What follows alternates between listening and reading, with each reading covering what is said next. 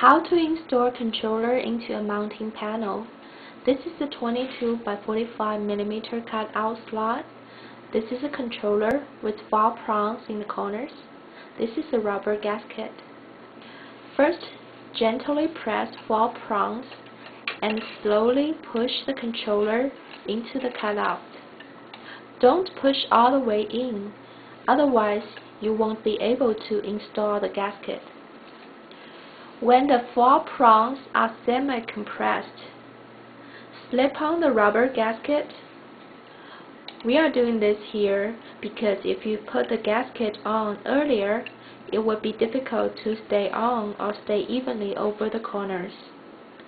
Make sure the rubber gasket is evenly seated over the 4 corners.